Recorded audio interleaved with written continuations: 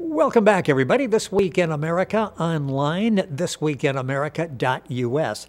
Finding Joy by Ellen Payne is being called an encouraging memoir for anyone who has been sexually abused at any age, an adult coming-of-age story, a coming-to-understand-myself story, told through the voice of Joy growing up in Australia. Her abuse began in childhood and continued into adulthood. Her feelings of sorrow, anger, shame, and frustration, her trying to make sense of her life now and how she's thrived and being able now to help others. Ellen Payne is the second of 5 daughters, born while her father was overseas during war, grew up in the suburbs, married a farmer, which meant adapting to an entirely new culture. Ellen was widowed at 43 with 3 children. She's worked in community health and as a minister of religion in rural and remote areas of the United Kingdom and Australia.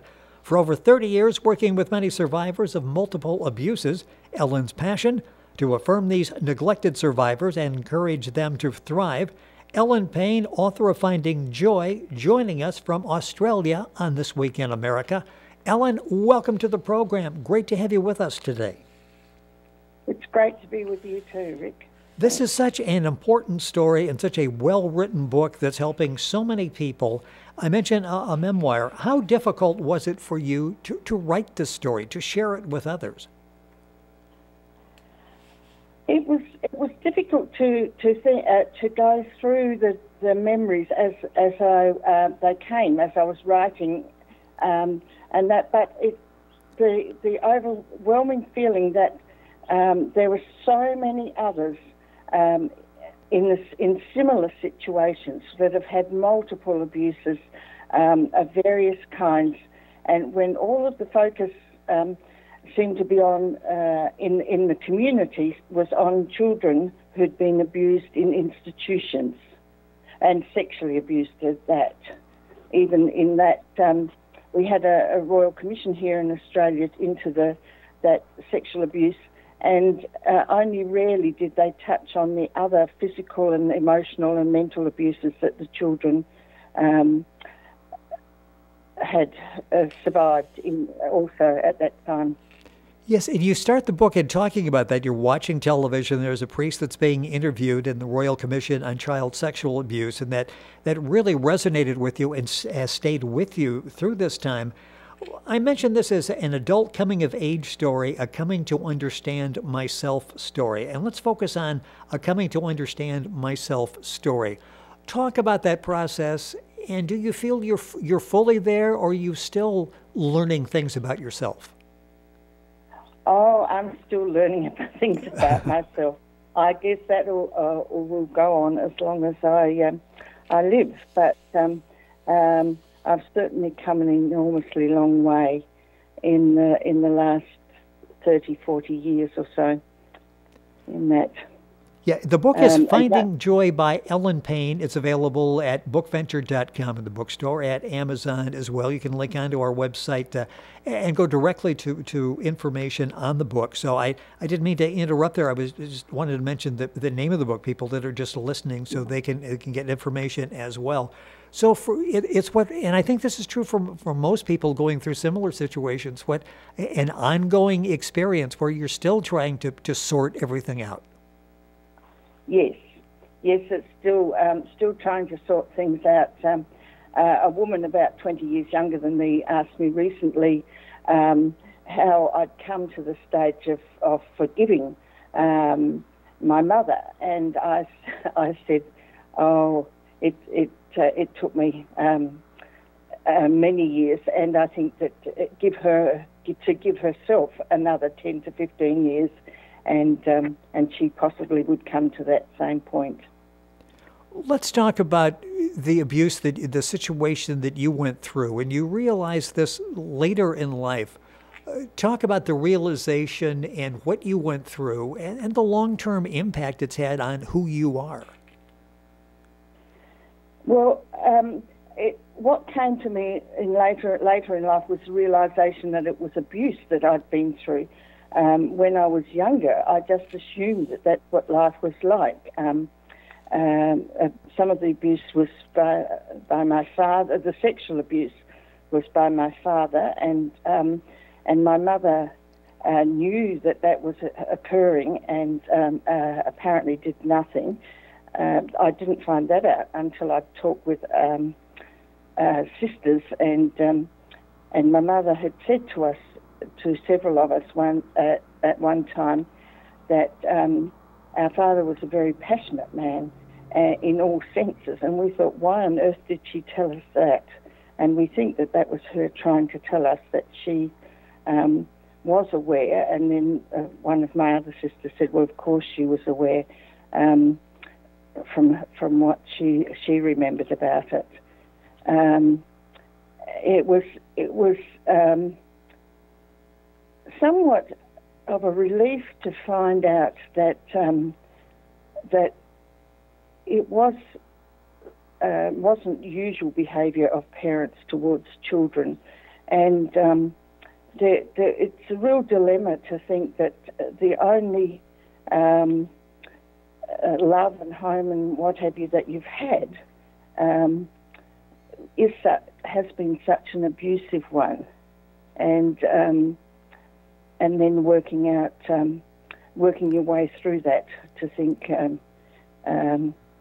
how can I be stronger because of this, rather than let it hold me back any longer in life. In reaching out to people, do you find that many share similar circumstances to what you went through? When children are abused by their parents, the question, of course, is where do they go? And many times you hear of them say, I didn't realize this was not normal behavior. I felt maybe this was something that happened in families.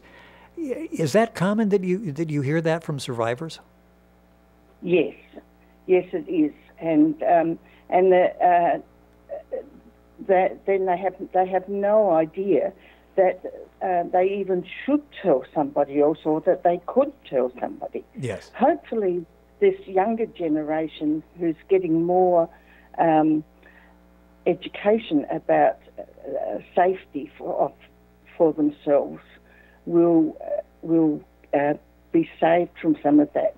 I think we see, the thing is, I presume it's similar in America, but we've had the abuse in the churches, and we've had has been spoken of, an abuse in workplaces and in the Me Too movement and things like that, but still no one's talked about abuse in the home, and statistics would say that the majority of people are abused by family or people known to family.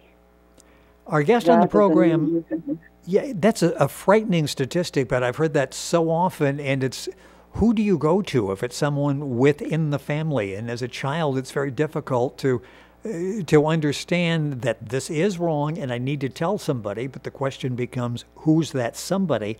Ellen Payne, our guest on the program. The book is Finding Joy. It's available at bookventure.com at the bookstore, of course, available at Amazon.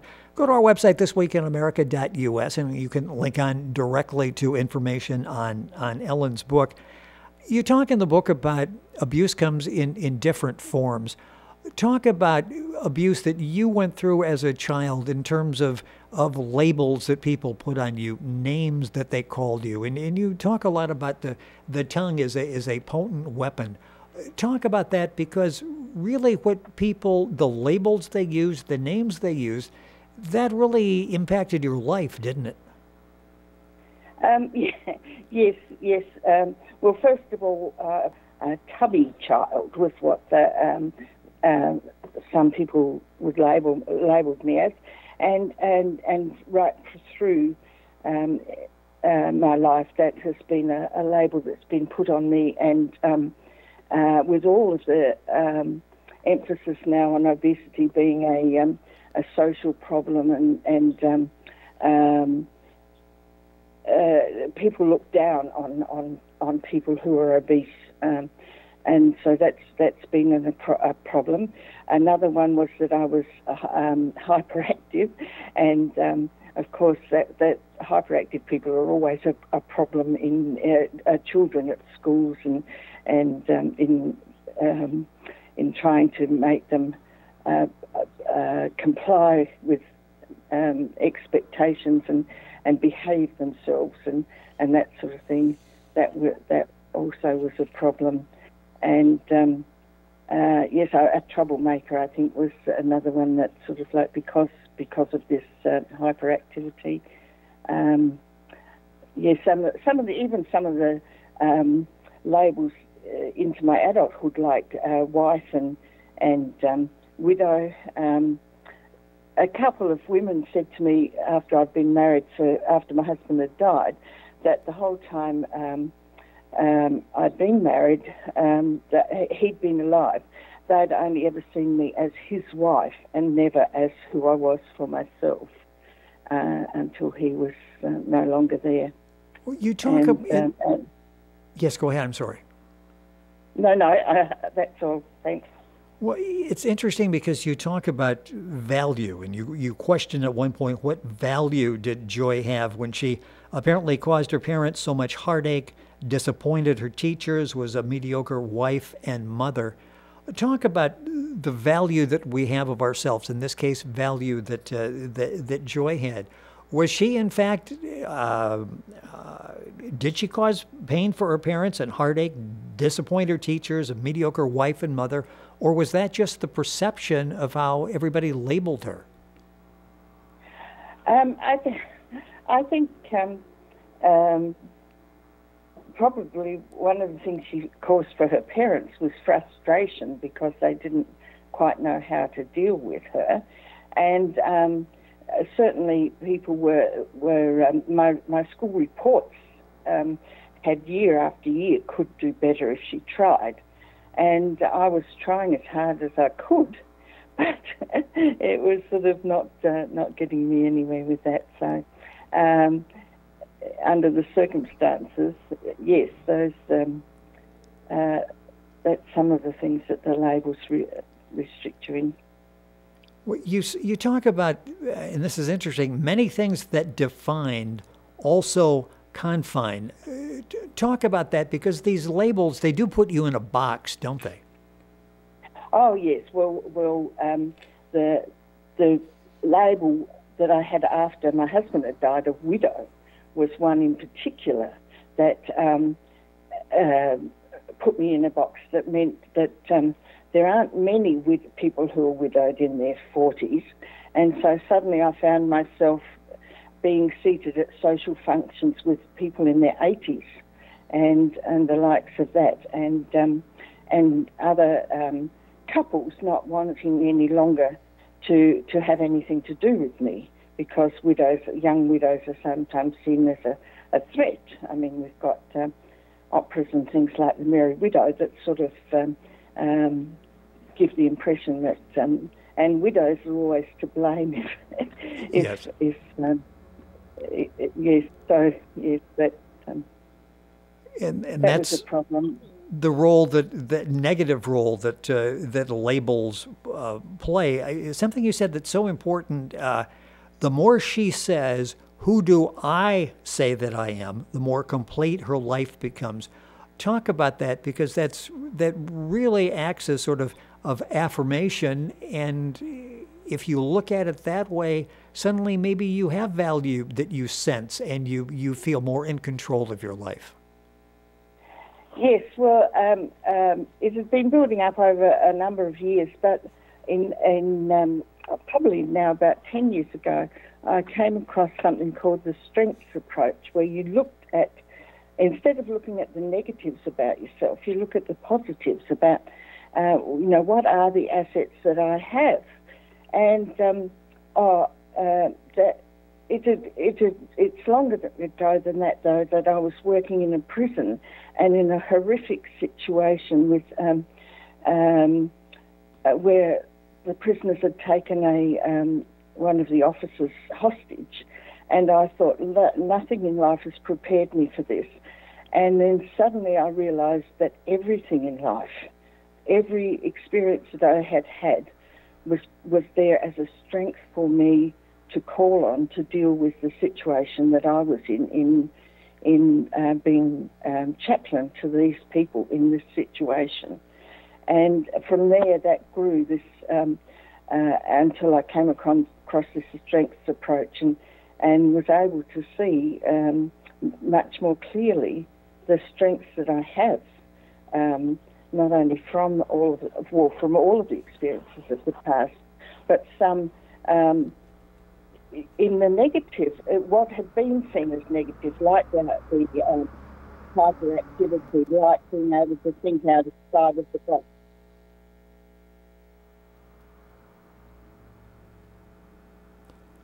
Finding, Are you still there? yes, Finding Yes. Joy is the name of the book. Ellen Payne is the author and our guest on the program. Coming to us, we're talking to her by Skype from Australia. A couple minutes left in the program. You say, don't give up when the inevitable painful times occur, because in the end it will be worth it. Two parts to that. Inevitable painful times occur. This is not an easy process. Even if you have some of the answers, is it? You went into this struggling, but knowing if you stayed with the program, you'd be a better person at the end.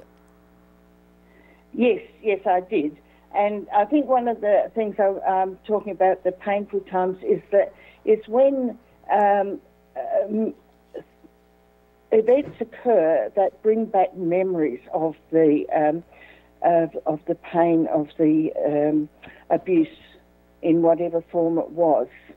And that happens not infrequently. I mean, like when you were listening to other forms of abuse being addressed by the